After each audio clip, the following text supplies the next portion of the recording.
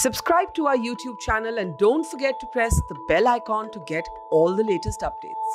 London is burning, not just figuratively, but quite literally. As the temperatures here soar to about 40 degrees Celsius, something that is unprecedented, it becomes glaringly obvious that London is not prepared to handle this. The London Fire Brigade has been stretched to its limits, with multiple fires breaking out in several different locations. Homes, restaurants, cars and fields have been set ablaze, to the point that the London mayor had to declare an emergency to tackle this. Extreme weather conditions have always created several problems in the country. The most vulnerable people are the elderly, the small children, and those suffering from respiratory conditions. Thousands of deaths took place during the heat waves of 2020. Public Health England estimates the excess death to be over 2,500, and also recorded for the very first time people younger than 65 years of age having died during that heat wave. Several thousands of deaths are also expected this year due to these heat waves. But as we can see, with the rising temperatures, with the erratic weather conditions, this is a phenomena that is not going away in a hurry. And cities like London and others need to up their infrastructure to tackle this head on. India and Pakistan have already seen 5 successive heat waves this year, and Argentina, Uruguay, Paraguay, Brazil and Australia have also recorded some groundbreaking temperatures this year. Most recently, there have been several wildfires reported in France, Spain, Portugal, Greece, Croatia and Albania, with thousands of residents evacuated and several hundred reported to have died. Meanwhile, huge waves, some of them as high as houses, were seen flooding into Hawaii over this weekend.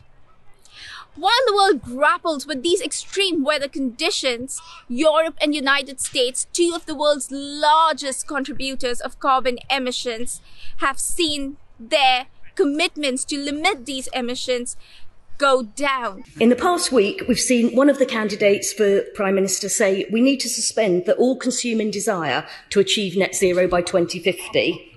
Another claims it was wrong of us to set the net zero target. And the frontrunner spent 2 years at the Treasury blocking additional climate spend. So it's all well and good for the Minister to talk about the need for investment, but how can we, and more importantly, the investors out there, have any confidence that this will continue? This is a government that is failing to get to grips with the climate change emergency in fundamental ways.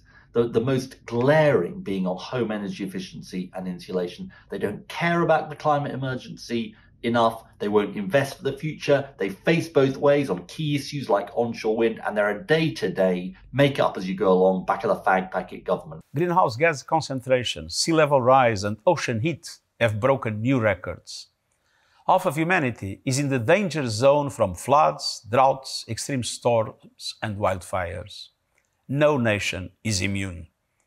Yet we continue to feed our fossil fuel addiction. What troubles me most is that in facing this global crisis, we are failing to work together as a multilateral community. Nations continue to play the blame game instead of taking responsibility for our collective future. We cannot continue this way.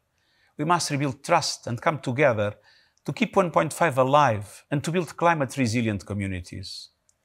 Promises made must be promises kept. And scientists say this is going to get worse. It's not just going to get hotter, but it will also get longer, pushing this country to the brink of a near meltdown because of these burning conditions of the weather.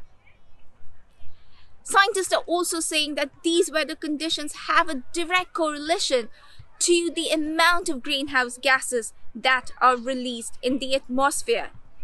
With the UK and the others not doing enough to curb those greenhouse gases, this could just be the new normal. In London, this is Ruhi Khan for Mojo Story. It's great to see you here. Thank you for watching our work. If you haven't subscribed yet, don't forget to click the bell icon and subscribe to Mojo Story and support independent, robust journalism.